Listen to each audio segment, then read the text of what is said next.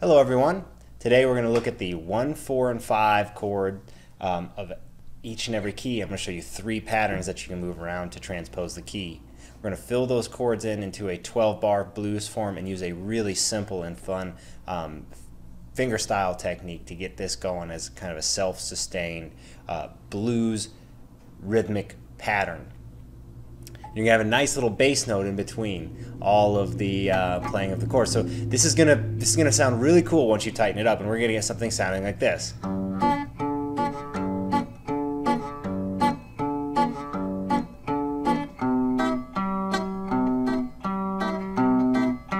Now, let's go through the 1, 4, and 5 chords. I'm gonna show you how to locate those. Then I'm gonna run you through the right hand patterns and how to play through these chords so that you get the 12-bar blues form properly, and you also have a really cool rhythmic bass line in there and the harmony.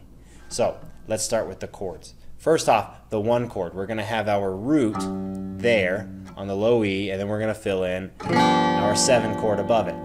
Now you'll see the fingerings up here for our G7, and knowing that this note on the low E is my root, that's a G, therefore G7.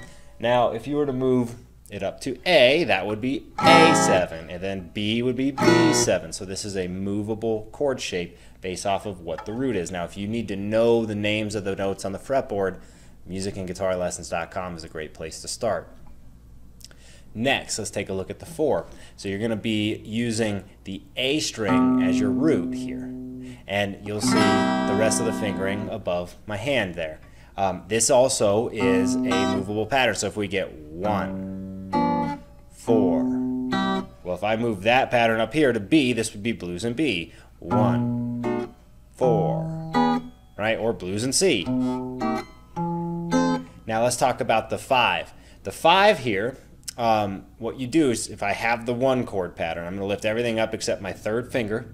I'm going to place my 2nd finger a fret behind it, string higher, pinky, and index. And you'll see the fingering, of course, above my hand. This, we only want the middle notes. That will be our 5. So we get 1, 4, and then our 5. Now let's talk about the 12-bar form and then the right hand so that we can fill that form up with some nice rhythm. So 12-bar form, we're going to get 4 bars of 1, 2 bars of 4, 2 bars of 1, a bar of 5, a bar of 4, and 2 more bars of 1. And the way that we're going to keep rhythm here is we're going to go thumb, 2, 3, 4. Thumb, fingers, 1, 2, 3, 4. 1, 2, 3, 4.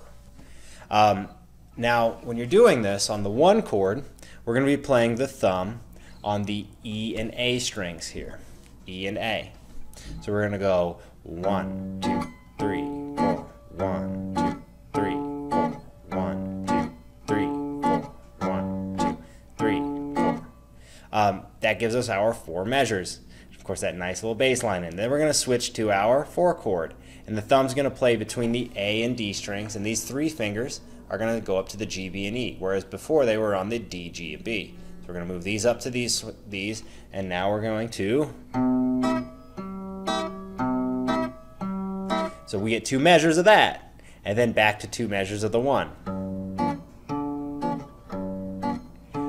Then 1 measure of the 5. So what we're going to do is we're going to play our thumb between the A and D, and we're only going to use our index and middle for the G and B. So, and then back to the 4, and I'm using the same pattern on that one.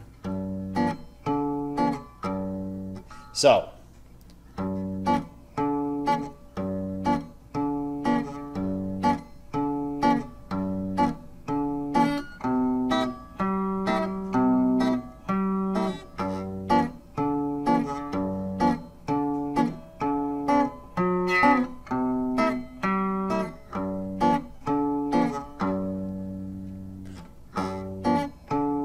So what if I wanted to play this in the key of A?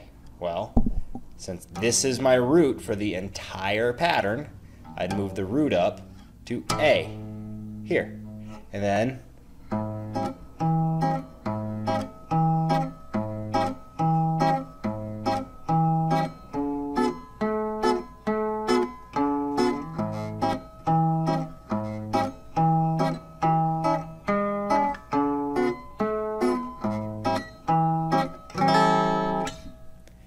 there you go. You can take this to any pattern, any key. You know, this is something, we're going to play blues in B flat. Okay, well, I found B flat now. And you're going to keep moving through it. So when you're at your next jam session and it's up to you to play rhythm, and granted you're a new guitarist, this is a very simple blues lesson. You know exactly where to start and how to count the form. Now, if you have any questions, those are totally, just put them down in the comments and I will answer. Also, don't forget to check out musicandguitarlessons.com, something that, as I am releasing this video, I'm still building the total site itself. But what you can find there is musical brain training, as well as some courses that I'm designing. Blues, we're going to do some shredding courses, and of course classical guitar courses are coming up because that's my formal training. If you have any requests, put them below in the comments as well, and don't forget to subscribe or check out my next video. Happy practice! Definitely do not forget to subscribe and like this video.